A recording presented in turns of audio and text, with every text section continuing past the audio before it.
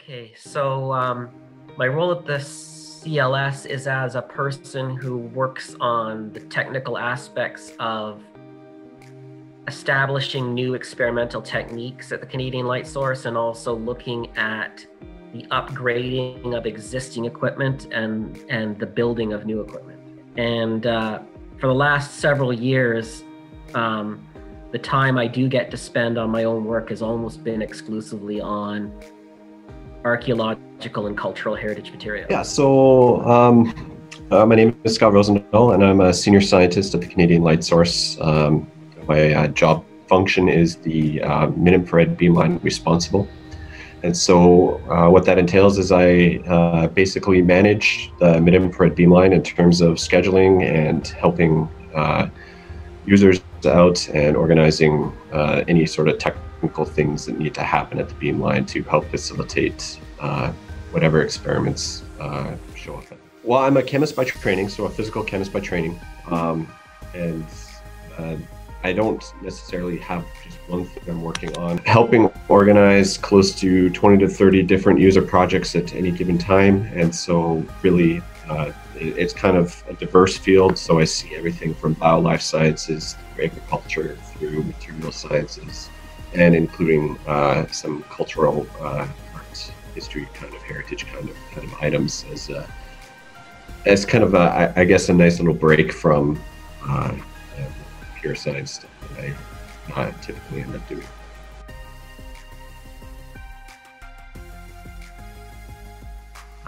So what happened is in about 2011, I was approached by a group of scientists that were here at the University of Saskatchewan in both the anatomy and cell biology and archaeology departments. And they were wanting to see if we could use the synchrotron to look at human bone from the 19th century. And hoping to be able to get more information out of it than the techniques and processes they were using at that time. So at first it started out as an interesting puzzle in terms of thinking of the types of things we could do with the synchrotron and which would be best suited for this type of materials. And then as things went on and we started to bring in other materials and items into it, and I had more time to think more about the project as a whole and not about just how to facilitate the synchrotron, it just really appealed to me because it was kind of like a detective story. Not only did I have to solve this puzzle in terms of how best to make use of the synchrotron, but now I started thinking about, using, sleuthing out the knowledge about these items that wasn't known previously, and trying to figure out if we could get information out of the materials that answered questions that other people had that had remained unanswered. My interest actually come more from the conservation side of a lot of art pieces and sculpture pieces, and where it really stemmed from was I had a potential client wanting to do some work on my beamline looking at arrowheads and the materials that basically get ground into the arrowheads as a result of use. And the project actually didn't go anywhere. It didn't do well at all during our review committee processes and purposes. And being new on the job, I started to dig into potentially reasons why it didn't do so well, and got just interested in trying to find more of these projects and make some more of these projects better. And it led to effectively a cold call to the Canadian Conservation Institute, where I managed to speak to their head of the conservation sciences, and from there it stemmed into collaboration that saw us looking at a variety of different artworks, as well as systems, cultures. But that's really how I got into it. It was a kind of a just a curiosity from a failed proposal attempt that ended up being very interesting and going from there.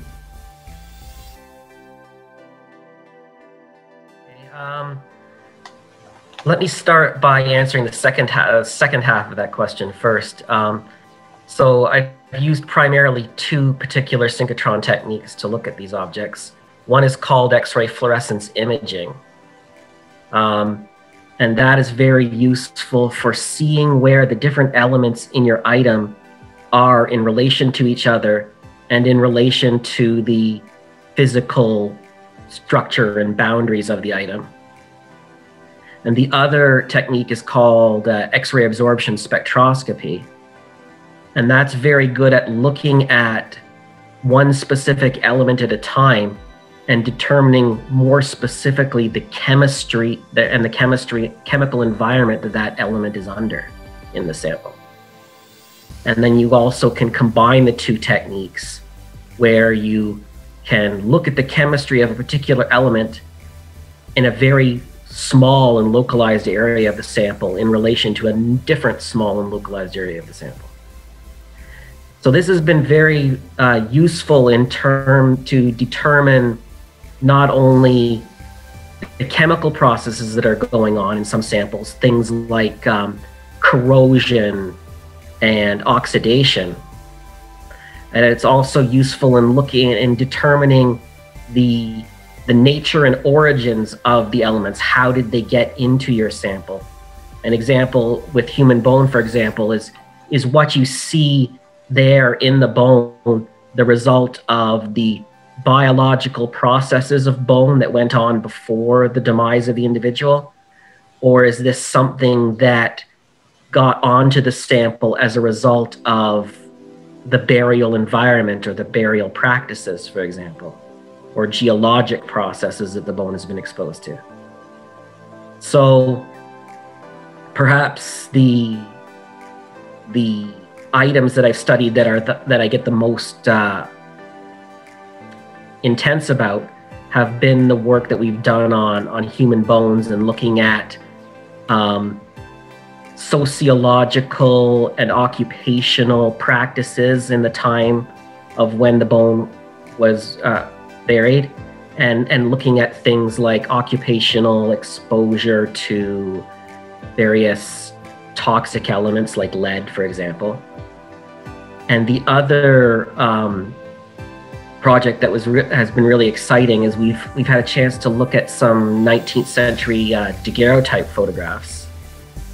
And there, it's not only where we'll be able to look at the processes that were degrading the photographs over time, so we could learn how to better conserve and recover the photographs. But then we also found ways to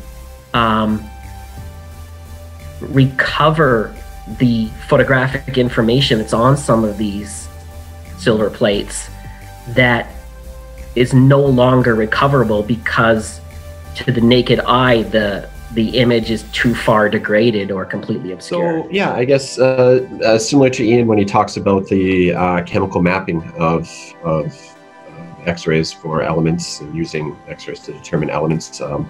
I work in the infrared and primarily focus on the molecular interactions, or very low energy kind of interactions. Vibrational, I guess, is probably the best way to describe the particular motion we're looking at atoms within analysis that we're trying to do. And we use the synchrotron because it is a very bright source of infrared photons. It's about 3 orders of magnitude, or roughly 1,000 times stronger than a conventional instrument, particularly when we're looking at the diffraction limits, so really, really, really small spot sizes. And through that, I guess I'm going to talk probably about, we'll say two and a half kind of topics, in the sense that one of them kind of expanded into looking at other materials and things. And so, like I mentioned earlier, I'm interested in the conservation of things. And so the first thing I'm going to talk about is a work by Paul Gauguin that we looked at from the National Art Gallery of Canada. And it was the portrait Myra Dahan. And so researchers were looking at how the particular sculpture or carving was preserved. And so the artist, Paul Gauguin, typically used beeswax. And so the question was this beeswax used as an encosta method, or was this used as a kind of a varnishing tool on this particular piece of work? And so they basically excised a piece of the sculpture, and we were able to do infrared mapping to determine where the beeswax was in relation to the pigments. And we were able to determine that, no, it wasn't used as an encosta technique. It was primarily used to protect the painting. And so they were able to protect the work, and so they were able to adjust their conservation techniques accordingly for that. In addition, most recently, looking at a couple paintings, in particular, I'll talk about the work, I guess, by Phil Latendre, as well as another Canadian artist that is known as Lauren Harris. And so we basically looked at a problem that these paintings are suffering. And so one of the issues is that the pigments and the medium that are used, they could potentially form what are known as metallic soaps or soaps. And these soaps result in paint flaking, chipping, having all kinds of issues, in some cases not setting properly, like in terms of the interdisciplinary paintings. And so we again looked at small little paint chips of these guys, and we were able to determine where these zinc soaps were forming and how they were causing the chipping to occur, and again, how best to adjust the climate and environments that these paintings need to exist in. And so those are kind of some fun conservation work that we've done. Aside from that, we've looked at dinosaur skin as a dinosaur bone, as well as some pottery, and again looking at how different potteries were fired and the materials used in those potteries. But yeah.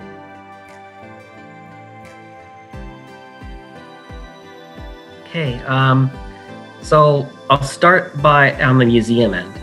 I think the really important things that the museum people bring to these projects is they know what the most important questions to ask are about a particular item. Because what that question is, what's the really truly important question about an item, could define what is the best scientific technique to investigate that item with. So if you take the example of a painting, for example, the technique, you might be different, say, for example, if you were trying to determine if there was an abandoned painting under the original painting, or, for example, if you were just trying to determine if this flower that was originally painted was truly yellow when it was initially painted, or if it's orange because the arsenic in the paint has oxidized, and so the color that you see has changed. The other thing that's very important from the museum end is these are rare and often completely irreplaceable items. We have to make sure we're always taking the utmost care in terms of the chain of custody of the items, and in using the proper methods to work with and store the samples when they're not being worked with. And that expertise comes from the museum people first and foremost. Now, on the science end, it's like I said, we provide a means by which some of these questions may be answered that were difficult or impossible to answer before. And the kind of communities, the museum community and the archaeological community, is not quite as fast as some other communities to embrace novel types of science and analysis.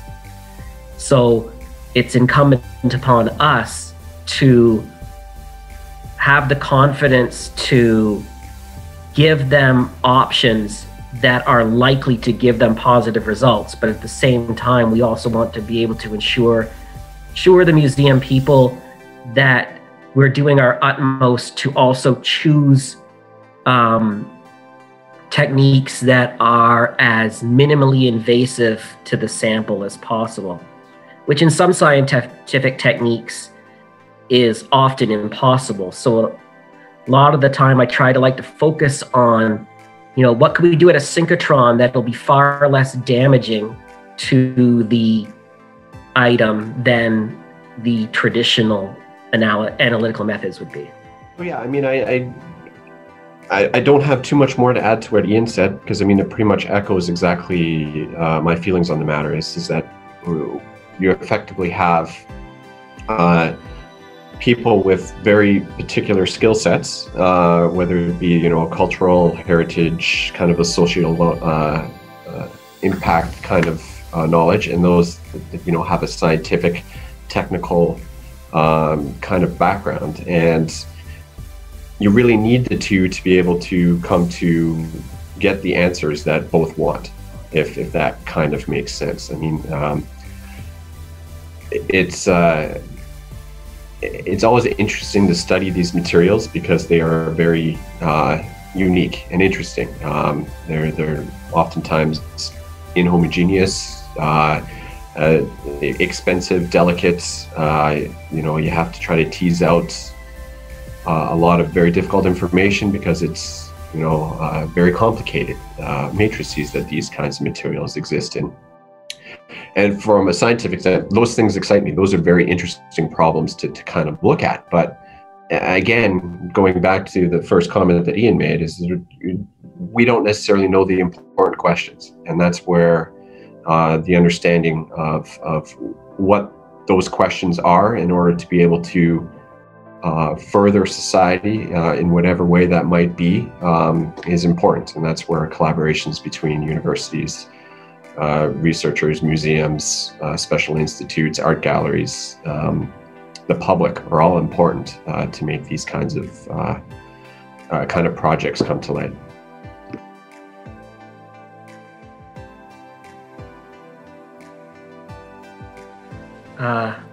Okay, I'll just add one thing on that note, is that we've talked about various imaging and spectroscopic techniques, both Scott and I have. I just want to mention that one of the other things that's done very often at a synchrotron is various types of what are called scattering or diffraction techniques. And those can be very informative when you have an item that has some sort of order in it, whether that be because it is crystalline in nature, or because of the way it was made, it has some sort of regular and periodical pattern in it. Things like certain types of pottery materials will have this. Things like woven fibers will have this. And so in addition to the techniques we've been talking about before, which mostly involves depositing a small amount of energy into the sample and observing what happens to that as a result, these scattering techniques are not involved so much with energy transfer, but more in terms of how the X-rays bounce off the sample instead of transferring energy into it. Yeah, just that there is no one magic bullet when it comes to analyzing materials. And so we offer a set of tools at the Canadian Light Source to do some analysis, but there are other techniques and tools that we also rely on. And so it's important that we gather as much from all of these different techniques in order to be able to come to a reasonable conclusion, I guess, to the question being asked. And so correlative data is important. And so when it comes to acquiring the data, I feel it's just as important to get X-ray information as well as infrared information, as well as UV visible information, and even mass spec if it comes down to, you know, determining trace quantities of materials. And so really I see us as another tool that is available to gain access to these information and try to provide that kind of answers to these questions. But yeah, that's what I just wanted to add. Yeah.